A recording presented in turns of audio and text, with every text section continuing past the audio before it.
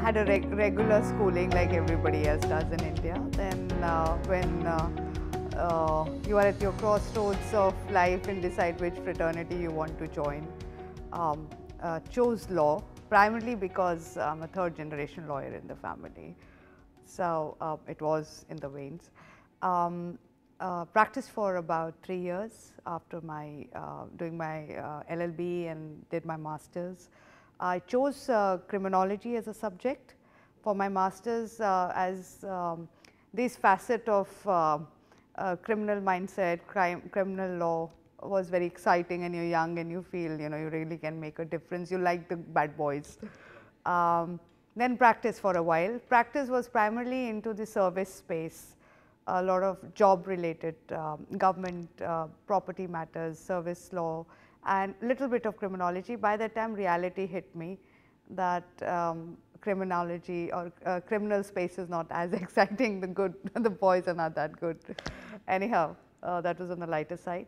Then I chose to end the litigation practice and join army. I'm often asked why after leaving 3 years into, because that's the most struggling part. Was always bitten by olive bug. I come from north.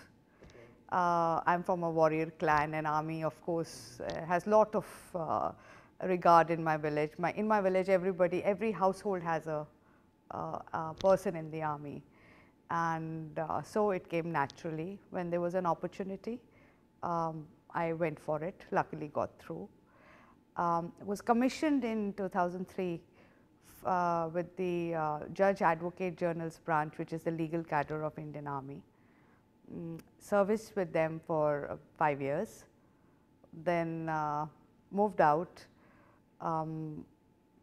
We still don't have a permanent commission for women. It was a short service tenure, and then joined Telecom, major in India, Idea Cellular.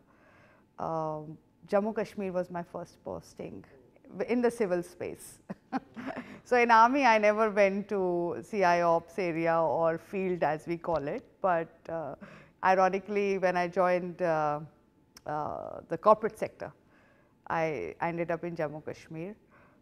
Amazing learnings there, lot of interactions with LEA, and that is where this love with data and information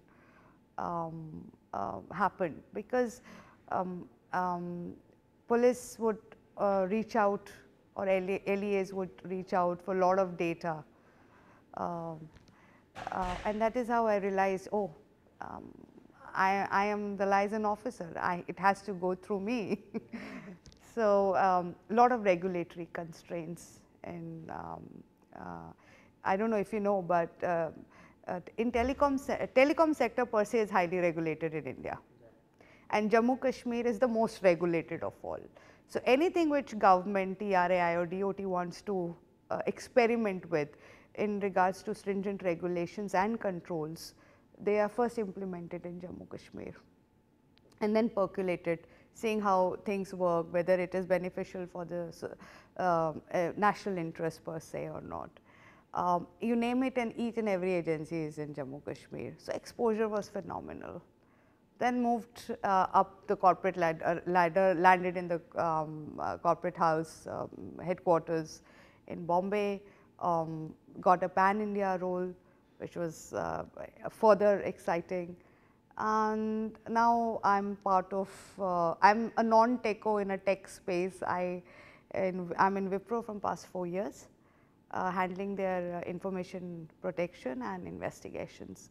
And in between, for 1.5 years, I did the CISO's role as well for the BPO arm of Wipro. So that's been the journey so far. Yeah. Well, I've never really thought about it as a woman how I feel, but this field is amazing. It's very dynamic. So when I joined, for instance, I joined the IT space. I was in a TSP, a service provider, telecom service provider, and very limited interaction with IT space. So when the shift happened to a core IT service provider, I had my doubts. But my management and leaders showed a lot of faith in me. That's how they probably pulled me and brought me there. I had my doubts, and I would wonder, what will I do? I'll get bored. I mean, I'm not a techo, how I'm going to sustain, but we tend to be very critical about ourselves, women. Now I'm talking like a woman. We are very critical about ourselves. We tend to forget where we come from. But during the course of my work and how I was executing it, I realized the bases were there.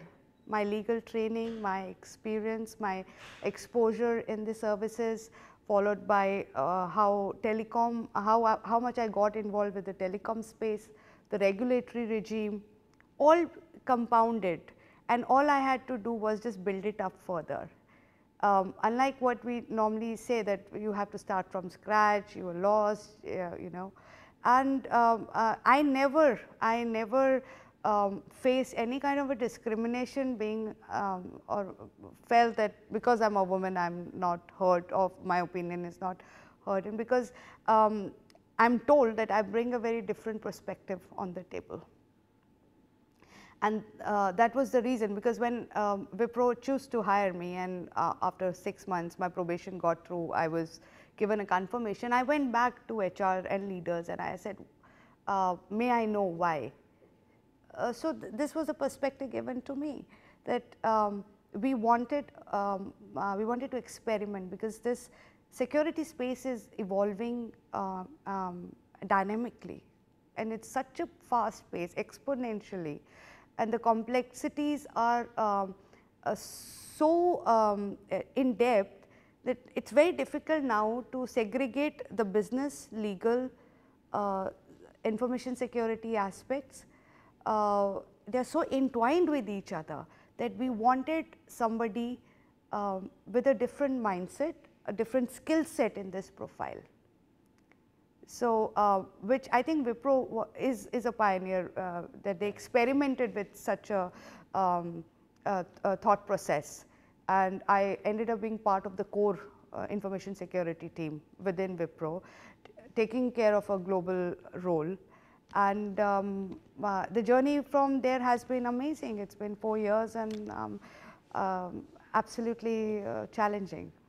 So I've never resisted changes. You can say it is a 4G grooming or anything, that readiness to face whatever comes next, that confidence that I'll be able to do it despite the doubts. At least I'll be able to give my best.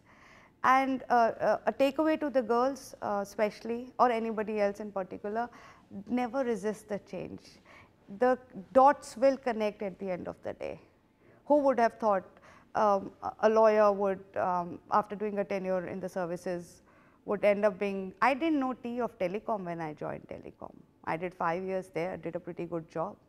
I landed up in core IT. I didn't know I of information security, I mean technology. Now I'm pretty savvy. I do investigations. So you learn. Nobody stops you from learning until and unless you stop yourself. You have to evolve as a human being, as a professional. So don't resist the change. And never shy away with the challenges life throws at you. You never know. You can be next giving an interview.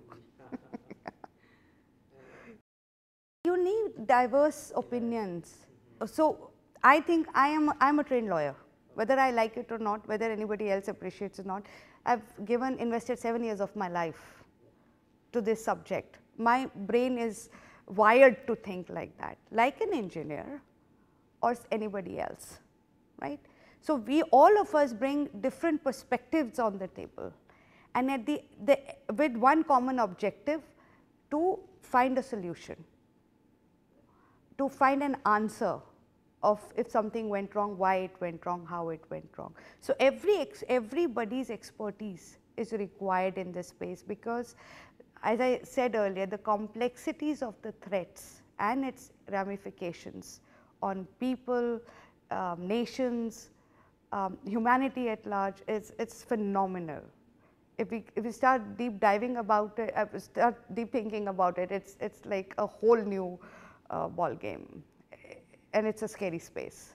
So everybody's bit, and people who are interested in security, who are passionate about it, they should consider taking information security as a career.